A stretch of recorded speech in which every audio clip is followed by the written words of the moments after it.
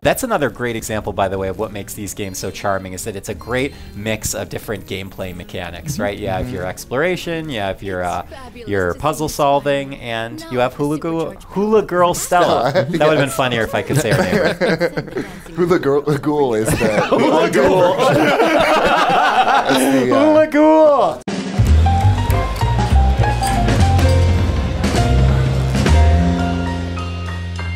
Hello, my friends, and welcome back to PlayStation Underground. On today's show, we are playing Spyro Reignited Trilogy, which is out on PS4, September 21st. I am joined by some Toys for Bob folks, senior producers Peter Kavik and Nick Livingston, and art director Josh Nadelberg. Gentlemen, welcome to the program. Hello. Hey. Oh, hello. It is good to have all of you here. We are actually taking a look at Idle Springs, which is a level in the second game of the trilogy. And Nick, if I can start with you, this is kind of one of the first deeper dives of Game 2 that we're seeing, correct? Yes, it is. One of the first levels we're showing off is Idle Springs. They've locked us out of our temples and stolen our food. Oh no! So yes, I wanted to give Foreman Bob a chance to speak and not talk over him, but this level is all about foremen who have been wronged by idle monsters. The big thing about Spyro 2, the big difference between Spyro 2 and Spyro 1 is whereas Spyro 1 was all about collecting dragons and rescuing dragons, Spyro 2 introduced this whole other world of NPCs and mini games and challenges to explore and do. And, I want to know where that hammer came from, by the way. That the foreman snuck that into his pocket. You know, you never know. The foremen are mysterious, and they will not share that with you. Some secrets will go to the grave of the foreman. That's true. We've asked them. So Spyro 2 also introduced swimming. So in Spyro 1, you could not swim. In Spyro 2, you can, obviously, as Rustin, who's playing right now and killing it, is showing you. And Spyro is able to swim safely as a dragon. This is good to know. He is. He is waterproof. He learned a lot from the first game. Moneybags teaches it. Yeah. Spyro 2, that's right, for a small fee. We're locked in here with all our tools, and the giant idle heads won't let the workers in unless we can solve the 3 puzzles they've built. Okay, got it, bud. The voices are so fun. The voice is so I good. love Foreman Bud. If you have trouble, come back and talk to me. Okay, bud. Yeah. Hold on a second. Quick lore question here. Yeah. Do all the foremen in the universe have names that start with B? Oh, yeah. Yes! For sure. Oh, I love it. And for us, we want to get this right. The most important thing for all your work is to make sure all the foremen have B names. But truly, though, like this project has been a particularly challenging and wonderful opportunity for us because fans care so much about every detail, and we do too, and we want to get it right. So, so all the characters have the same names, and that's all we've done. No, all the characters have the same names. All the art has been lovingly recrafted. Sorry, you got this, dude. It's been lovingly recrafted. All of the levels are. So we actually built a tool for this game so that we could make sure that we were getting all of the gameplay exactly right. So we built this tool called Spyroscope, which allowed us to, because we didn't have access to the original assets, we had to build this tool internally that allowed us to extract all of the original mesh, original placements, and even the pathing of the characters, so we could bring that into this modern recreation that we're doing now. So I remember when I first saw it at one of our engineers' desks, I was blown away, and it's been a huge undertaking for us to get this right, but for us, getting this exactly right for the fans is This idol something we says take he's super hungry and seriously. won't be satisfied until he's swallowed 10 fish. So watch what kind of fish. You know what, bud? I also have a sensitive stomach, and I understand. Sometimes 10 fish, you have to make sure I love that they're it all reminds cooked you properly. that the idol is very picky. Yes, I love the very idol. picky. Yeah, and that's another thing, is just the amount of variety in these games is really bananas. There are idol monsters, there are hockey players, it is just those, and no other examples. Oh, no, nothing else. Just hockey players and idols. No, there are it's capybaras driving cars and boats. Josh, can you just list some of the things in these games? Some of the over 400 characters. Because it is amazing the amount of content that Josh specifically has led the art direction on. And oh my God, but an amazing team of talented concept artists and modelers and animators. Like, I can't tell you how much effort went into bringing this world back to life. Like Nick was just saying, there's 3 games with over 100 levels and 500 plus characters, maybe 600. I haven't counted 10 recently. million. But yeah, we took the original characters from those games 20 years ago and tried to do our best job of maintaining the spirits of those characters, bringing as much new energy to them as we could, and the team really just stepped up. And I kind of want to overemphasize this. It's, for our audience, it's not like you guys took the Spyro games and just turned a dial up and you're like, I'm just gonna turn up the visuals to 11 and it's gonna look way better. By the way, I if mean, you're this aware is, of where that dial exists, please let us know. Oh yeah, please. Oh my God. We lost it. that's actually exactly what we did. but Josh, to the point though, is that this is very much, as we were talking about before, a craft for your studio. I mean, you guys had to go in there and by hand and very meticulously kind of go over everything. Every inch of the world, every character. Like Nick was saying with Spyroscope, we actually extracted the original level meshes so that we could take screenshots of important vistas and paint over them and try to find like the best way to enhance it and modernize it.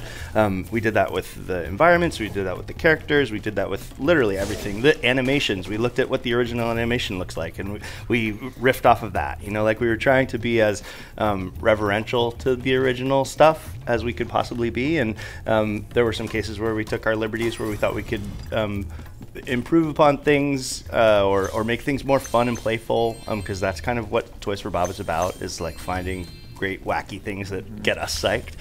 So for example, we just saw the idol who had a metal shield, and these guys all have like marshmallows on sticks, so we turned his metal shield into the top of a barbecue. Of course, because why wouldn't you? Because why wouldn't an idol who has a hot dog on a stick also have a barbecue? Yeah, of course. Peter, maybe you can speak to this too, because you've been awfully quiet over I there, have been. sir. I just chime in a little bit, that's all. But tell us a little bit about, I know that exploration is key in this game. I mean, is that something that you guys embraced during the development process? Yeah, I mean, that's part of the heart of what made the original games, especially, like, for me, I can speak clearly for me, but it's this world of awe and wonder. Like, you're a little kid out there saving all of the other dragons and helping all these worlds become, like, free.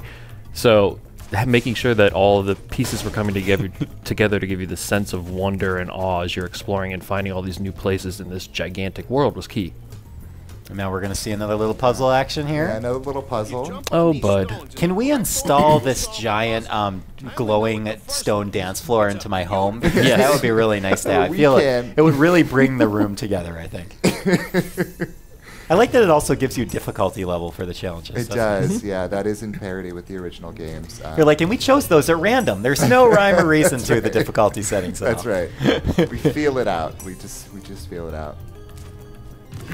But yeah, so this game, I mean, just the amount of puzzles to solve and unique challenges. I mean, so all the levels have these like crazy unique challenges. And the original game, it was all about rescuing dragons. This is all about challenges. And the amount of NPCs, too. There were so many different, I mean, we were talking about capybaras, foremen, ice monsters. Ice monsters. Yeah. Spoilers. Now I know there's ice monsters. There are ice Thanks, monsters. guys. I'm sorry. Ice builders, I'm sorry. Yeah. Yeah, and the ice monsters are ghosts the entire time. So I'm sorry to spoil that for you as well. Wow. I would have never known. No. Yeah, it's just it's gorgeous, and it's just really cool to see something that has such a history and such a huge fandom kind of get the loving treatment from your studio that it deserves. So, yeah, and thanks. we're just three dudes here, and but we are representing a huge group of incredibly talented people who work so hard on this and Super really passionate care. about this. It's really important to us that we get this right. And so that's why you have everyone's names are the same. That's exactly. That was the number one thing on the list. Yes. You didn't change the Spyro's name to Frank. That's right. Yeah, Frank the Dragon. It's not. Yeah, no, we doesn't have the same ring to it. It doesn't. It doesn't. It was truly a labor of love. Like, everyone was just so excited when we found out we had the opportunity to make this game. And the hammer. This still gets me. I've seen this already, hammer. and it's so good. And he's just bashing his head with it. Mm-hmm. I have to say, to Peter's point earlier about going through this world and having that sense of awe, and like moments like that are everywhere in this game. Like, every level has that level of surprising thing that will make you laugh. And you're not just talking about, when you say this game, you're not just talking about Spyro 2. I mean, you're talking about the whole trilogy. Entire Reignited trilogy. Spyro 3, Spyro 1, all of them. They're the amount of work. This is a handcrafted effort. And and our team really wanted. Would you say it's an artisanal effort? I would say it's Oh. artisanal. It is free range as well. That was important to us. Yeah, this is. I'm happy to announce here on PlayStation Underground that Spyro Reignited Trilogy is organic Right. and farm to fork. No, this is Robotica video farm gaming. to table. Fully compostable. All right, we're nearing the end of the demo too. We have yeah, a little this is one of my dancing favorite section. levels. Oh, yeah, this is the best part. You weren't ladies and kidding about your gentlemen, dance floor. It's all been leading up to this. You got a little platforming action in there, though. That's another great example, by the way, of what makes these games so charming. Is that it's a great mix of different gameplay mechanics, right? You have your exploration, you have your puzzle solving, and you have Hula Girl Stella. That would have been funnier if I could say her name right. Hula Ghoul is the Hula Ghoul. Hula Ghoul. haunted version. Yes. But no, seriously, like this game. I mean, the games are all about exploration and discovery and puzzle solving. And for us, when remastering this, you know, we wanted the Reignited trilogy to honor the original game. So from a gameplay perspective, Nice. we wanted to keep it the same because the game's already fun. People love these games. So we wanted to find ways to modernize and improve things where we could. For example, we now have camera control on the right stick, and we made some choices to honor the originals, but they're amazing games already. I just cut Hula Girl Stella off. And No, that's okay because now we can celebrate with a dance routine. Oh, yeah. Oh, yeah. Ladies and gentlemen, this has been an amazing look at Spyro Reignited. Spyro Reignited Trilogy is out September 21st on PS4. Peter, Nick, and Josh, thank you, gentlemen, all so much for joining me on the program. And until next time, this has been PlayStation Underground. We'll see you soon.